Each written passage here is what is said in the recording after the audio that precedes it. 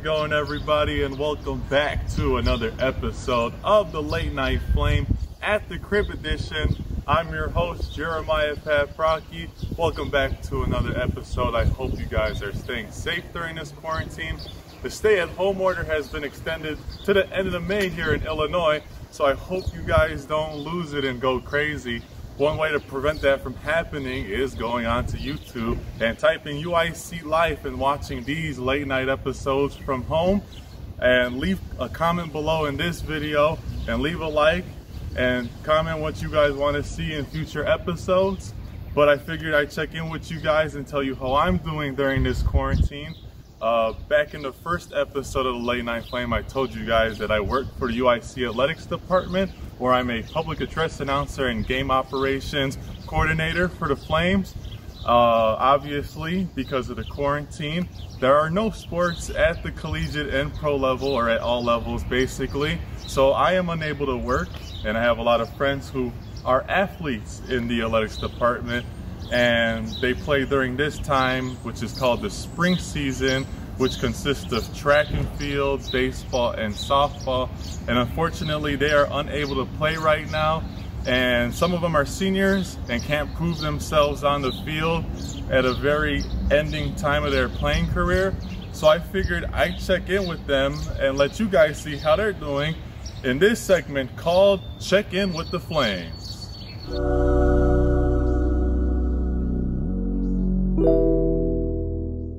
I think the hardest part for me about the season ending early is not being able to say goodbye. I wasn't able to say goodbye to my teammates, my coaches, my race, and most importantly, the sport itself. For the most part, we're just doing homework, trying to graduate. That transition to online made that a little bit tough, so we're just kind of dealing with that. Trying to stay active. I got a pull-up bar, a few dumbbells, and bands down in my basement that I'll use to kind of just stay as active as I can. When I'm not doing anything lift oriented downstairs in the basement, I'll probably go for a hike. I live in Oregon, so there's a whole lot of hills and buttes and stuff that I can hike that don't take too long or take much of my time. Hi, my name is Kayla Isom, and I'm on the UIC's Women's Cross Country and Track team.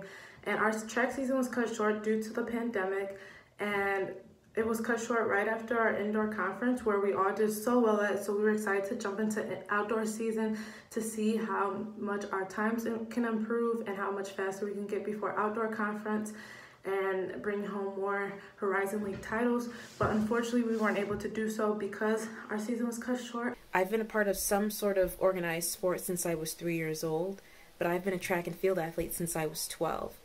And so track and field has really carried me on my transition from childhood into early adulthood, and to not be able to say goodbye to it, to prove myself one last time, to thank my teammates, my coaches, the friends that I've made, that's the hardest part for me.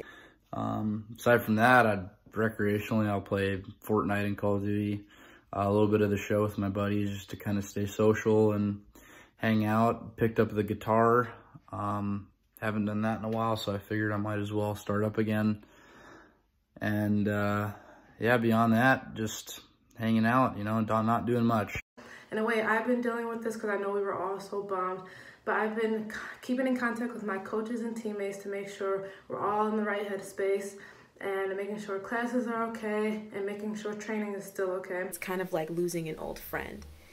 And I guess what's really taking me through this is just knowing that I did make lifelong friends as a track and field athlete. I learned more about myself through the sport than I could have ever imagined, and that's something that I will always take with me everywhere. And we're holding each other accountable for getting our workouts in, because fortunately enough, we don't need a gym to practice in. We can run around our block or find a nearby track to run in while practicing social distancing. So I know this has been helping me a lot to know that my teammates are still working hard and my coaches are writing training plans to make us work hard. Staying healthy the best I can. I'd say the only thing is affecting me personally. My grandparents are older.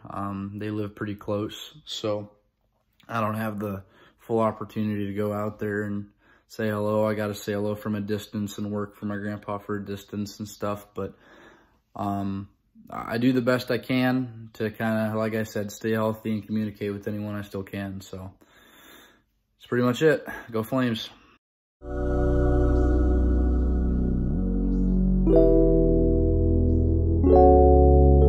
My thanks to Rachel, Kayla, and Sam for checking in with us here on the Late Night Flame. We wish you guys all the best of luck on your future playing careers. The NCAA has granted all spring Division I athletes an extra year of eligibility, so we are all looking forward to seeing you guys in a Flames jersey again next year. Thank you guys for tuning in to another episode of the Late Night Flame. Be sure to subscribe, like, and comment on this video. Get UIC Life to 500 subscribers. These are simple clicks. Do it for me. But just remember to let that passion for creativity burn. I'm Jeremiah Paprocki. Stay safe, UIC.